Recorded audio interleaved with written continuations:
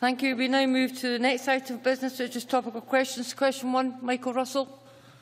Thank you, Presiding Officer. Can I ask the Scottish Government what action it will take to secure lifeline flights from Oban to the islands of Colonsay, Coll and Tiree, which are to be withdrawn by the operator from the 16th of May? Minister Derek Mackay. Firstly, I should make very clear that this process being carried out by Argyll and Bute Council does not affect our own public service obligation routes, where will be increasing frequency on the Glasgow to Barra, Tiree, Campbelltown routes from October following discussions with the communities concerned. We will also take delivery of the first of our 2 new aircraft for these routes this Thursday. In respect of the services which operate within Argyll and Bute, Transport Scotland officials have spoken with both the Council and Hebridean Air Services. We understand both parties have reached satisfactory compromises on a number of points, but have not yet reached a final agreement.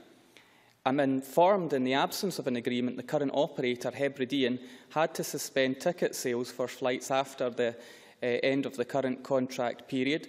Although the Council indicated on Saturday that they would run a new tender exercise, I understand they are still exploring options which would avoid that and avoid any break in services. I know that both parties recognise the lifeline nature of these services, and I hope and urge that they can reach an agreement shortly. Mr Russell. Thank you, Presiding Officer. The Minister will know that this is a totally unnecessary dispute, and I am reassured by your answer, in which I know that Hebridean Air Services are keen to continue negotiating, but the Council issued what can only be described as an inflammatory press release on Saturday announcing a new tender process. Is the Minister aware that as recently as the 7th of April, the Hebridean Air Services was named as the preferred bidder with a full mark score for pricing, and on the 24th of April the Council said it was looking forward to a mutually agreed solution?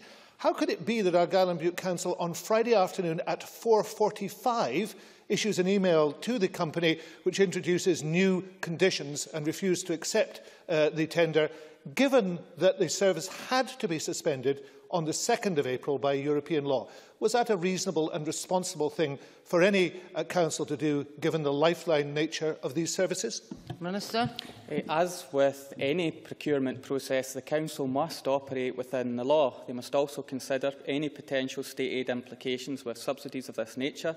Ultimately, the Council needs to decide a course of action, weighing up that advice and the benefits that these services bring to remote communities.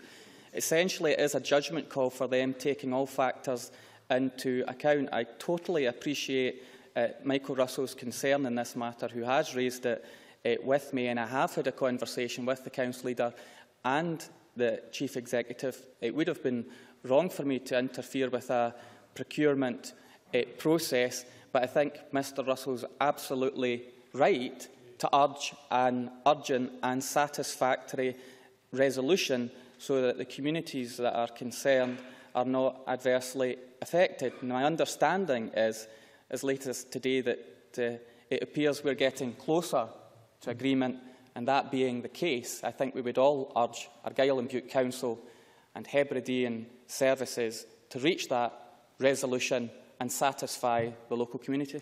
Mr Russell.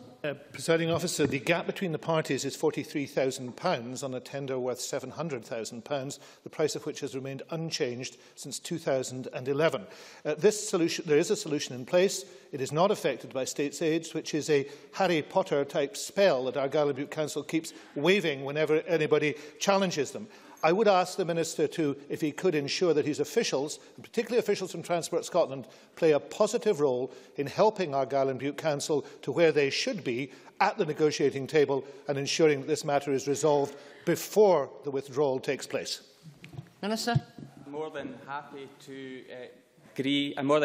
to agree to that intervention, and had said to the Leader of the Council and the Chief Executive last week, if our officials in Transport Scotland could assist, not prejudicing any procurement exercise, then I would be content for that to be the case, and I will once again offer civil servants and officials support to be as proactive as possible, indeed brokerage, if that is so required.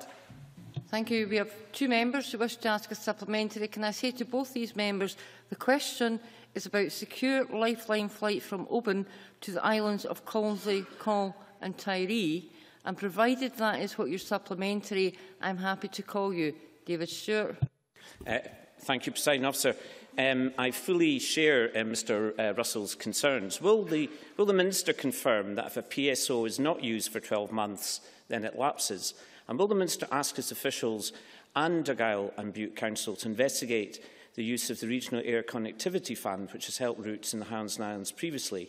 And finally, does the Minister share my view that a new European Commission compliant route development fund will help lifeline services in the future? Minister. Of course, I'm more than happy to explore all of those points and give you more detail. But if I'm frank about the matter, I suspect this is more to do with a negotiating process than any other technical matter. But do I think there's a better way to handle such a procurement exercise? Well, I think through how we have handled our procurement exercise, then I think we've certainly learned lessons in the past, and this is out with our control, and this is about the end of the negotiation. So I'm more than happy to get back to Mr Stewart with more detail in the areas that he's touched upon in his question. Stuart Stevenson.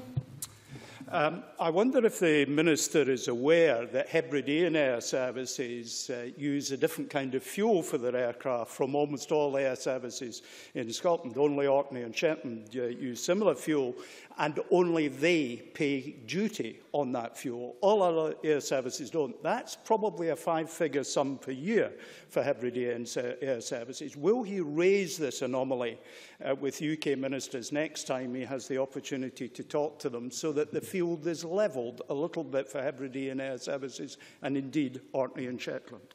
Minister. I can confirm to the Chamber that I wasn't aware of the fuel specification and don't have the information that he requires to hand, and therefore I'm happy to take it away and to supply further information to the member.